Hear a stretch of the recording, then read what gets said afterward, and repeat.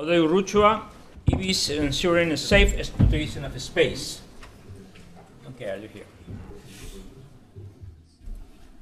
In the folder we have distributed this morning, you could find a fact sheet of these kind of technologies.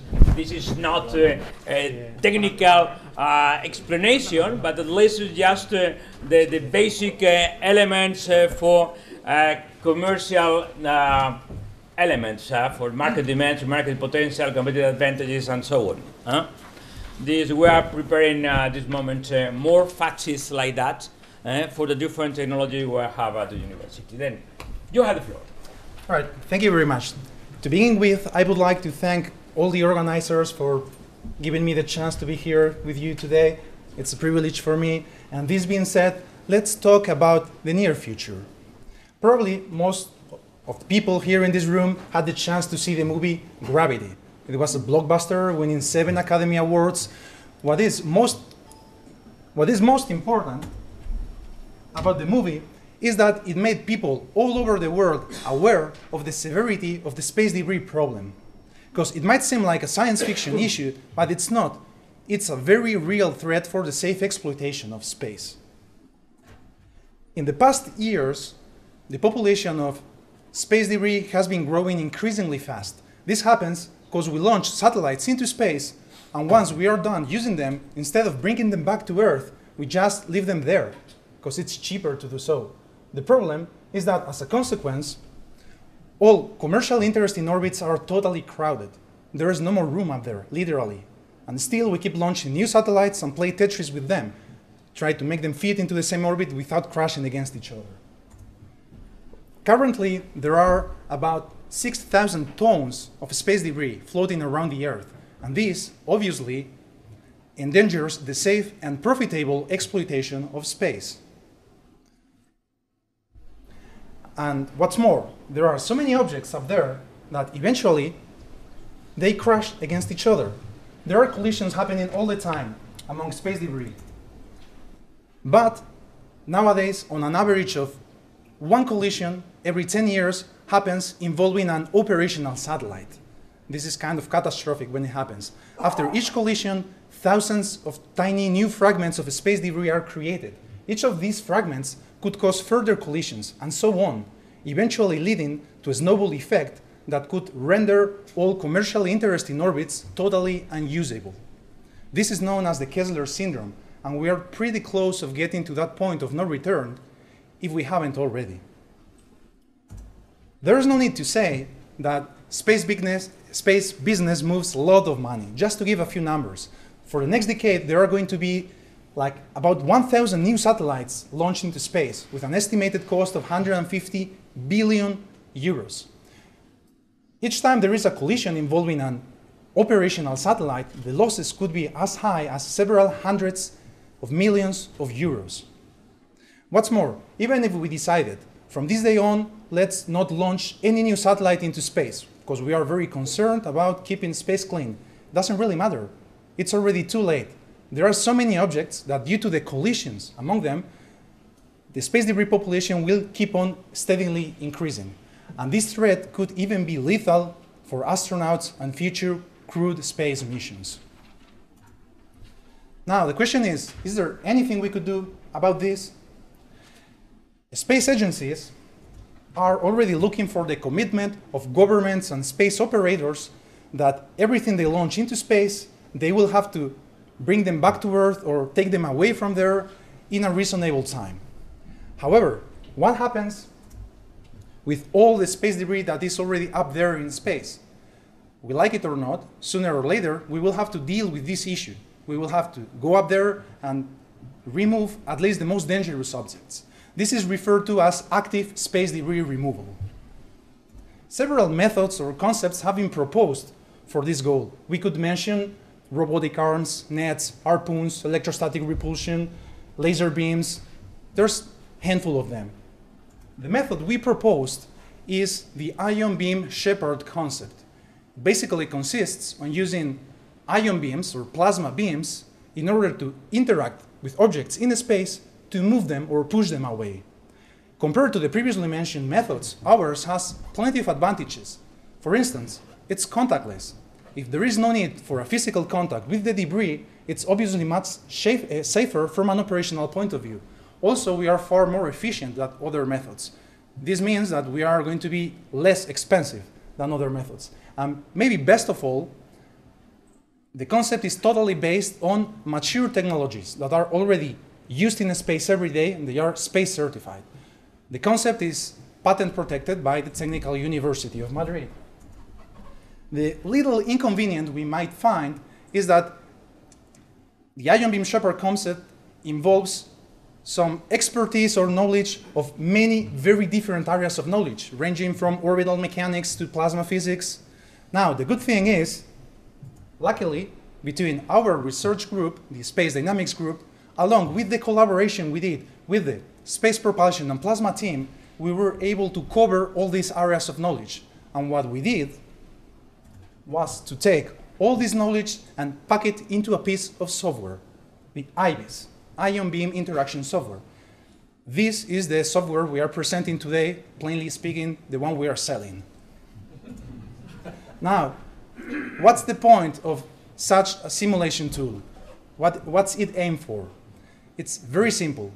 If anyone ever is going to design a space mission involving an ion beam shepherd, it is totally essential to have such a simulation tool. There's no other way. You need one. What is our competitive advantage? Mainly, what a better advantage than being the only single piece of software in the whole world with these features. It's the only one that does what this piece of software does.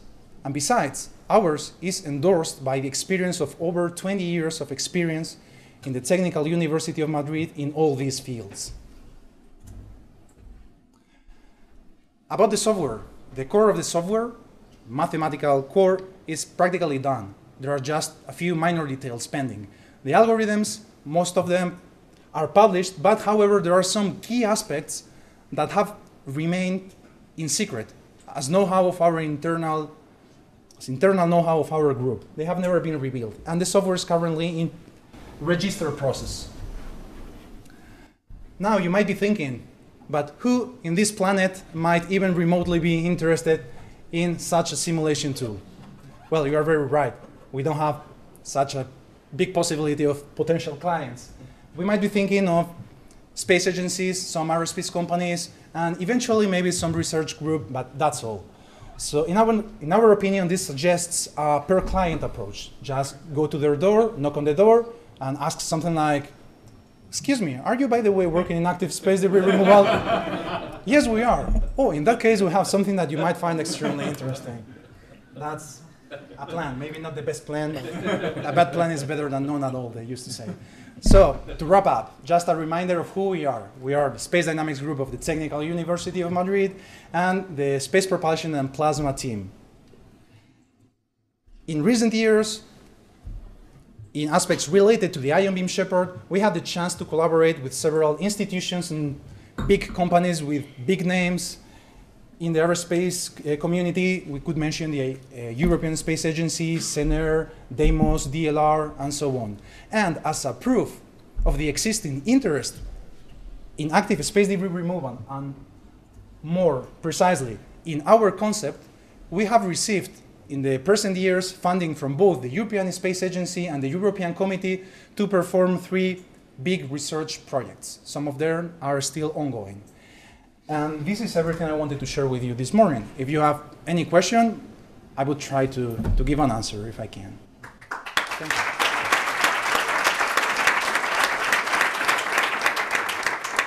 you. Do you have any question? Yes, please.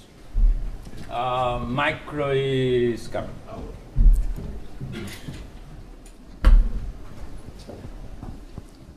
Thank you for the talk. It's just a question about who pays to remove the junk. I mean, it's really worth doing, but how do you assign the costs? Today? Yeah, I mean, no one's paying. No, but how would you assign the costs? I mean, everybody benefits, but... Exactly, everybody benefits, and no one is doing it because they don't consider the problem is big enough already to do something about it. The problem is that it might happen that it is already too late. Just we don't know if we reach the Kessler syndrome or not. We just would need to wait like several decades and see if the observations of the growth of the space debris population is according to exponentially growing or not. So nowadays everybody's like looking another way, not doing anything. But is there a treaty or some kind of negotiation Right process? now, the only thing that there is some kind of recommended practice. It's not even mandatory that every new launch should be deorbited within 25 years. But that's all that there is. It's not even clear whose responsibility it is each time there is a collision. Like for instance, the latest collision that happened in orbit like a couple of years ago between a Cosmos and Iridium probes. I think one was Russian, the other was American. And who paid? Who was responsible? No one paid. They are just like, I mean, imagine what the Russians would say. Oh, so you Americans now you don't have a shuttle. So you are using our rockets to get up to the International Space Station. So at the end, today, as the problem is not yet too big, in their opinion, they kind of negotiate by putting other things on the table. And still no one paid. It's not clear even legally whose responsibility it is. This is the responsibility of the country who launched the satellite, who used the launcher or the rocket to put it into space, the operator, the one who put the money, the investment on the satellite. It's not clear at all. There's like a legal gap that, well, as I said, everybody's looking at another side and crossing the fingers that... I was wondering if Yes. insurance companies could be also interested, because at the end they need to preserve the operation of commercial satellites, etc., no? For a long time. Then I don't know, because everyone is obliged to have new an insurance. Everything you launch into space has to be assured, insurance. I only can give some numbers. Like, for instance, in geostationary orbit, we find in Google, they're available, that the Alliance insurance company, I think they had, maybe the numbers are not accurate, but we can Google it. I think they had like 10 satellites in geostationary orbit. Those satellites tend to be very expensive. And the total overall cost of assuring per every year, those satellites, I think it's like about 40 million euros. So it's huge, because everything that could happen there, it's a great economical loss for everybody. And it's a concern, but... I have another question there. Yes. Does your technology avoid the collision, or because I understood that it just moved away the debris, but it didn't actually take it away? It was just moving it further. Yeah, we are not focused on collision avoidance maneuvers. That is what currently it is being done. Like, we are detecting that in 1 week from today, there's going to be a collision. So one of the objects has to move. What's the problem? The problem is that if your satellite is operational and you have fuel, you have control on the satellite, you could perform a maneuver.